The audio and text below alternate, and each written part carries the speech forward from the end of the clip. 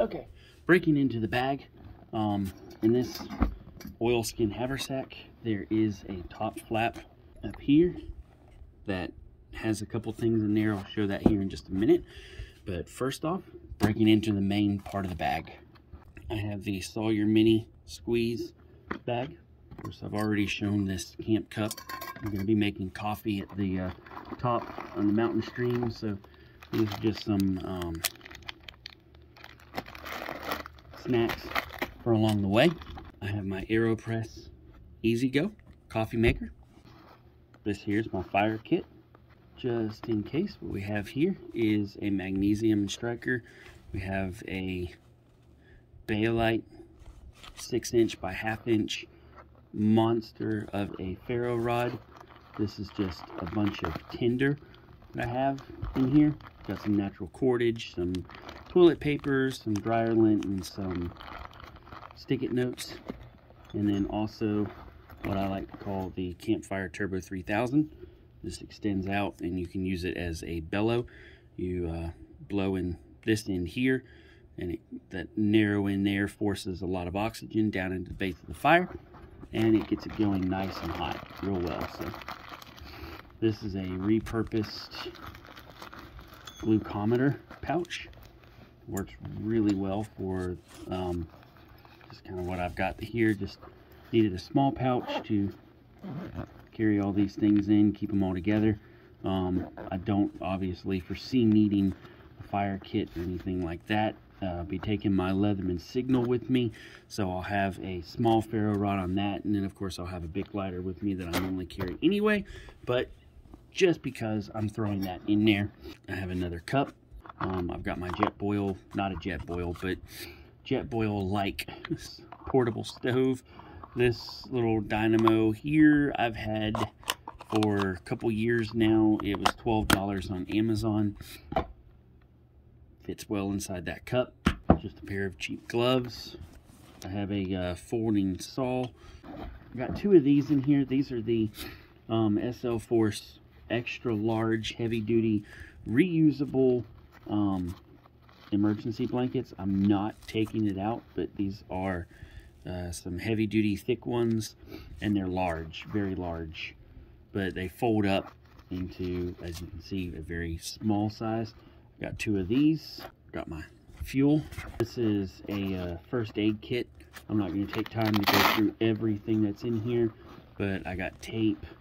This has some of my wife's blood pressure medicine in it. I think I've got 3 days worth in here.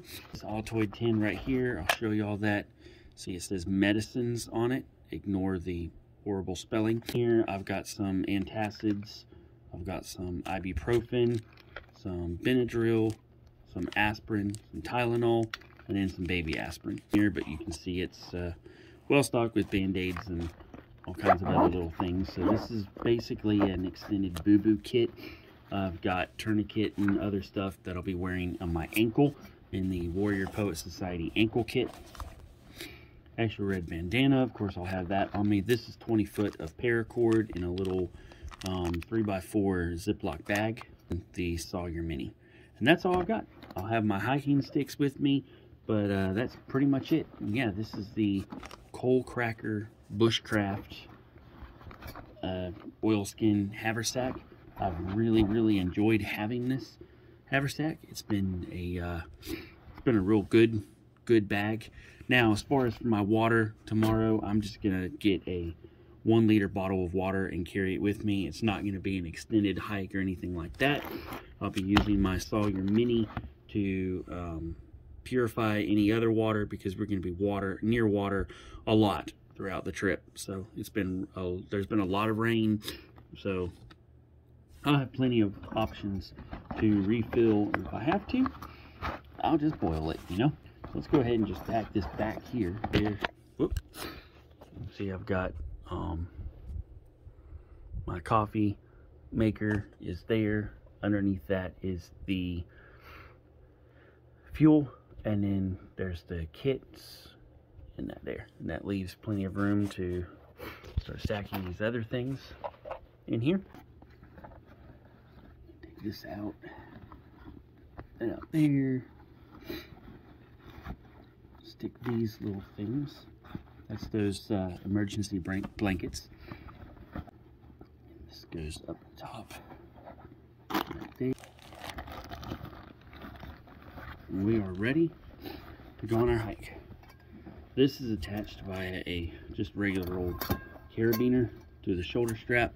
On the other side of the shoulder strap, I have another carabiner, just for ease of attaching and carrying, and then any shelter. Sometimes the carabiner comes in handy. And this is a neck strap off of a Maxpedition bag, just to give it a little bit more comfort while walking. So that's what I'll be carrying. This doesn't weigh all that much. I don't have an actual scale to be able to do it, but it's fairly light and fairly comprehensive. I can get by pretty much. Besides not having any food or anything like that, I can definitely stay warm. I've got some shelter. I'll be wearing a windbreaker rain jacket with me tomorrow. So that right there, I'd get by about 24 hours with it. So hope y'all enjoy this, and Mad Dog out.